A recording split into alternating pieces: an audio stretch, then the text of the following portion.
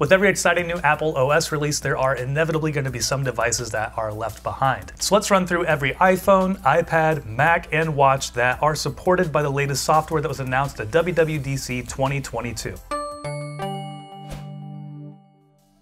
Hey everyone, I'm Jordan with 9to5Mac, and first up, let's talk about iOS 16. Let's talk about iOS. Compatibility runs from the latest 2022 iPhone SE all the way down to the iPhone 8 and 8 Plus. That means it also includes the 10, 2020 SE, the 10s and 10s Max, iPhone XR, iPhone 11, 11 Pro, and 11 Pro Max, as well as the iPhone 12, the 12 mini, the 12 Pro, and the 12 Pro Max. And rounding it out, we have the iPhone 13, 13 mini, 13 Pro, and 13 Pro Max. Now, just because a device supports iOS 16 doesn't mean that it will be able to take advantage of all the new features. For example, lifting subject from the background of an image or removing the background altogether requires an iPhone with an A12 Bionic chip or later. The iOS 16 developer beta is available right now, with a public beta coming next month, and for more information on iOS 16, hit the links down in the description. Moving on, let's talk about iPadOS 16.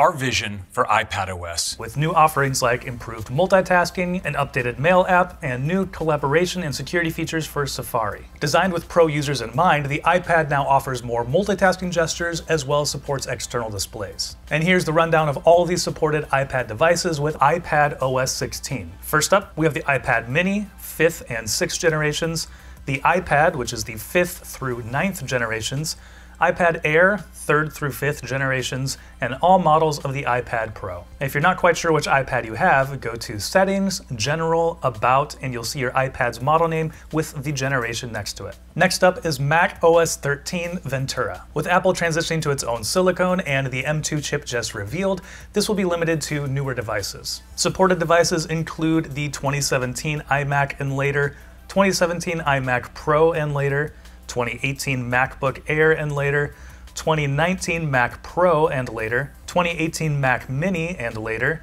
2017 MacBook and later, and the 2022 Mac Studio. macOS 13 Ventura will bring a new way to work across apps and windows with the Stage Manager feature, which automatically organizes open apps and windows so users can concentrate on their work and still see everything in a single glance. Additionally, handoff now comes to FaceTime, allowing users to start a FaceTime call on one Apple device and seamlessly transfer it to another Apple device nearby. And last but not least, we have watchOS 9, and the big news here is that it won't be available for the Apple Watch Series 3. Coming later this fall, here's the list of supported devices. We have the Apple Watch Series 4, Series 5, Series 6, the Apple Watch SE, and the Apple Watch Series 7. watchOS 9 adds new customizable watch faces, an enhanced workout app, sleep stages, and an AFib history feature. With these new features and bigger displays, Apple decided to cut support for the Apple Watch Series 3. So a lot of great features here if your devices can handle it. Me personally, I feel attacked because my iPhone 8 barely makes the cut, and I won't be able to take advantage of all these new features,